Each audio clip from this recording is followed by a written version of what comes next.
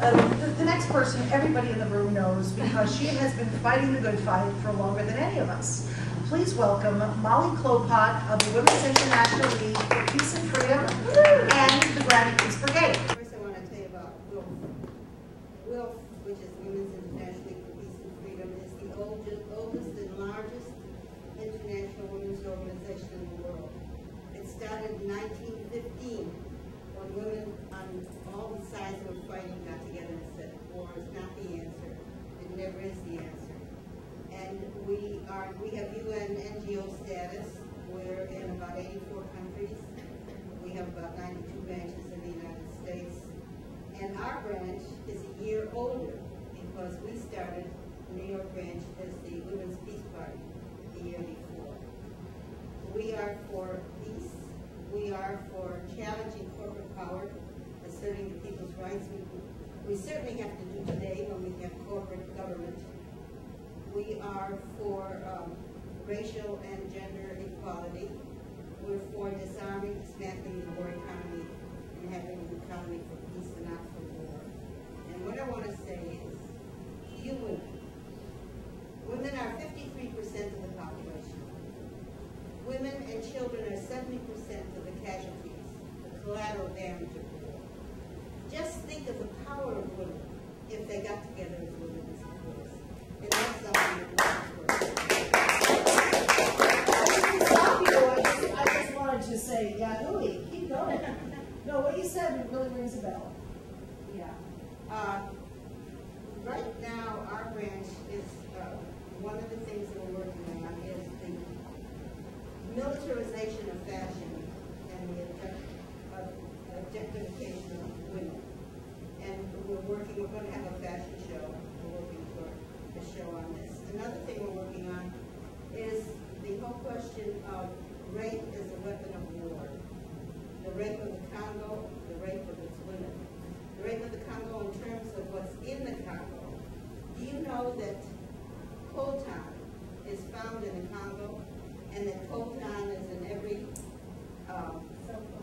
cell phone, every computer, everything, and that rape is actually being used as a real weapon in this war? And we're working on a whole program. There is a national program, a national group working on this, and we are part of that. As a matter of fact, I just came from a meeting on what we're going to be doing further in relation to that. We are interested in, now we have a lot of older members in WILPF, but we have a lot of younger members, and we're really interested in getting younger women involved. So if you young women around, just think of WILPF and come and see what we're doing. I'm also part of the Grannie Peace Brigade. You know about the Grannie Peace Brigade? All right. So one of the things that we work on is our phone-a-thons. And we go to Times Square, for instance, and we have a listing of all the representatives, their telephone numbers, and what areas they covered. And we have information about whatever issue we're talking about. So that when people come and we say, are you for ending the war? Did you let your congressman know about that? We want to call him and tell him, or her. And we have the telephone number, we have the phone, our own phones. And it's very interesting to see the reaction. When people call, they're really scared. And afterwards, they get this feeling, oh my God, look what I did. Oh, I can call from home now. So that's one of the things that we work on. Another thing we work on in relation to others is anti-recruitment. Because you know the recruiters are in the schools.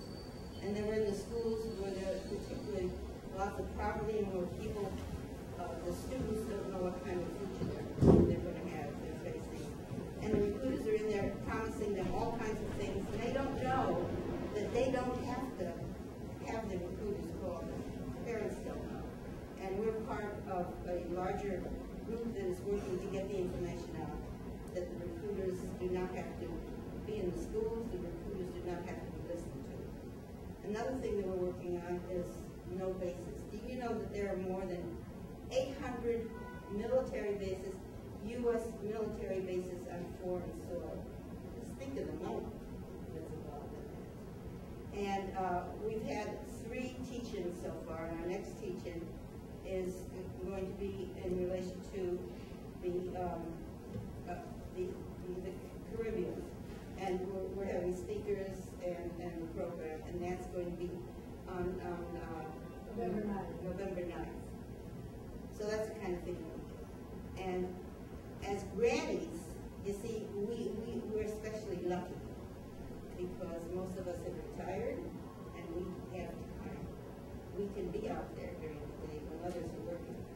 We're not in the same place where women are now working as well as the men. Even though there's the house and there are the kids, and we don't have the daycare centers and the nursery schools that we need, and they come home and they have to feed the kids, feed the family, cook for the family shop, and by evening time they're tired, and they listen to the crap that we have on TV. So that, for instance, you don't even find out on TV that yesterday there was a big demonstration just like that on Wall Street. Exactly. Yeah.